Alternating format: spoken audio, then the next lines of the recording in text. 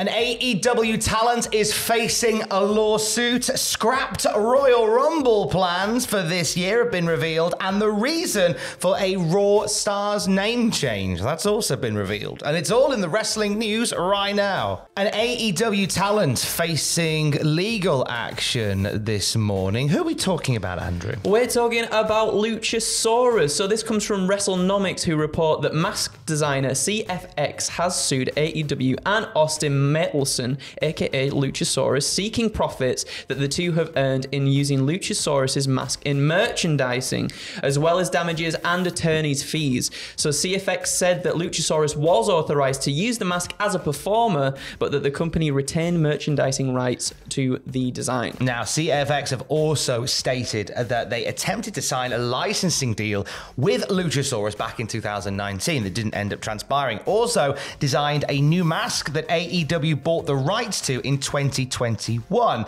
Emails from Luchasaurus, though, state that the design was too iconic to change, and they opted not to. Now, on top of this, this is where it gets a little bit cheeky. CFX alleges that Luchasaurus approached another designer to create a near replica of the one that CFX had designed. However, said designer refused to do it, saying it was clear there were legal issues that needed to be handled. So this feels like a thing that's rumbled along for quite a while, and it's made its way to the courts now over the mask of Luchasaurus. Yeah, and I think CFX are absolutely in the rights of this going there as well, because, you know, as it was saying there, with the stuff there too that they tried to sort of replicate, like make a near replica of the mask from another designer, that just feels a bit cheeky. I don't feel right good, does it? That is really cheeky, and I'm glad that the company were like, no, like something's obviously happening here, so we're not gonna do that. Which I'm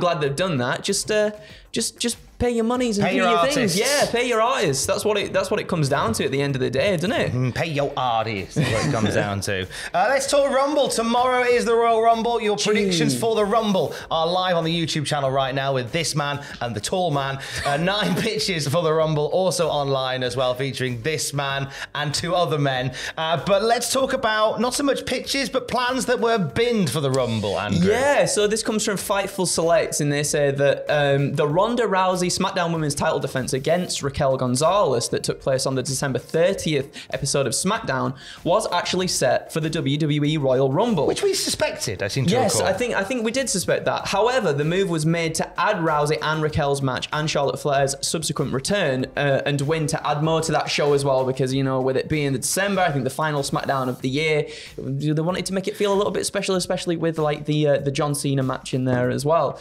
Yeah, it did feel a little bit rushed to get to that point. It did feel like there was going to be a bigger payoff in terms of a match at the Royal Rumble.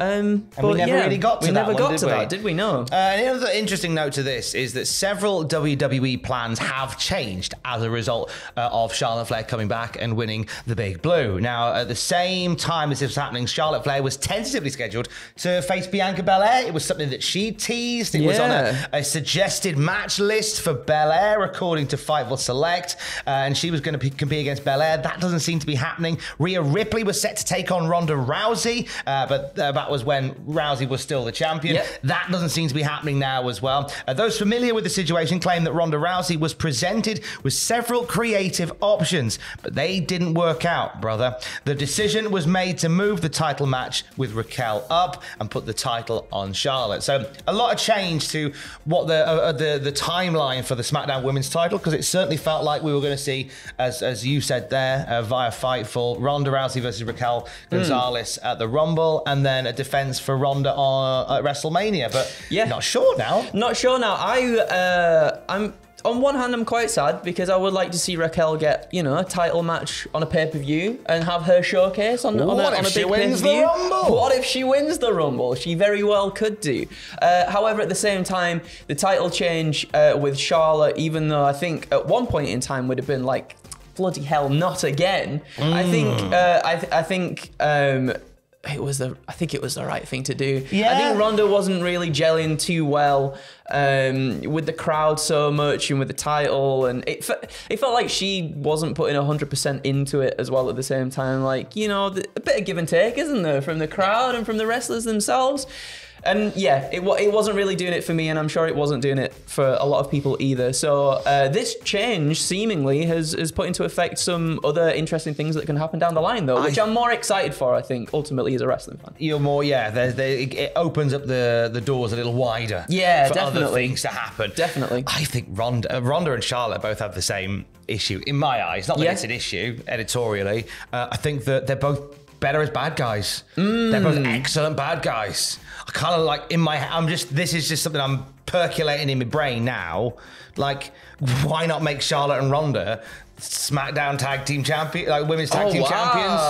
Oh, you know, how do they coexist with Rob and Maggie and hold titles at the same time? But I quite like them as just like the fact that they don't like each other, but they're both the masters of their craft. That would be an interesting dynamic. That would be an interesting. And I know, obviously, as you were saying there, you've got the whole will they coexist thing. With but Rob and Maggie. If you play into it a little bit more with the stuff you were talking about there, it'd be something different that I think we haven't seen in a little while, at least, anyway. I think potentially. But either way, a lot of changes to that title match and that title scene on the way to the Rumble on Saturday. One of those names that's looking like they're going to have a good showing in the Rumble is Austin Theory, reigning US champion still, thanks to the return of a big old Brocky Doodah on Monday. ESPN had some things to say about Austin Theory, as did some of his WWE mentors, bosses, and others. I certainly did. So as you were saying, ESPN published an article about Austin Theory, and in it, Triple H explained why Theory got his full name back as well. He said, "It's a little bit hard just to refer to him as Theory.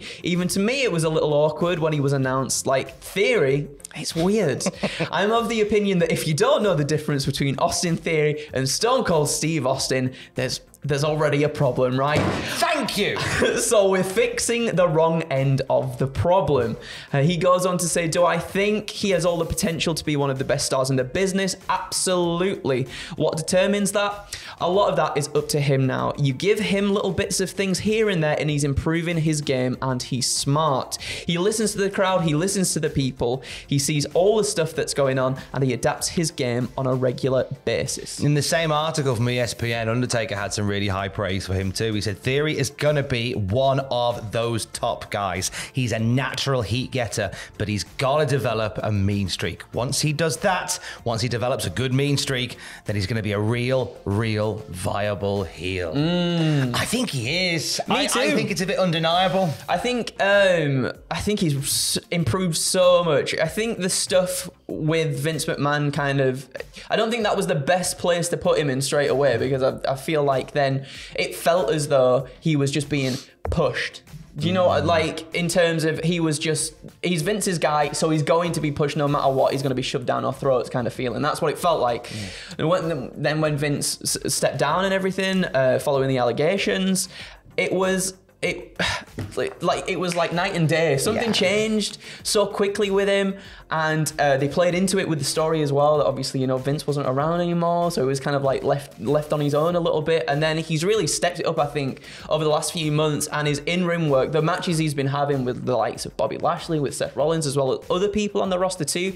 I think he's gone to show that, look, he didn't need that initial push from Vince McMahon in the first place. Like, he could have done it all by himself, and I think at the same time that makes him more of a credible heel and a credible wrestler to us as fans watching as well. Yeah, absolutely. He's adapted, and improved, and he will continue to do so. As we say, heading into the Rumble, predictions, 9 pictures on the channel right now. Live reactions with him and the tall one tomorrow in the wee hours here in the UK. Then you'll have what happened out with Jack and the WTF moments with Ross. Are you up for the Rumble?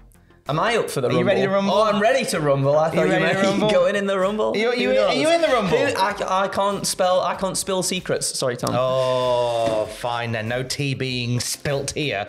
But we'll have more wrestling news flavoured tea at cultaholic.com throughout the day. Keys. Love you, bye.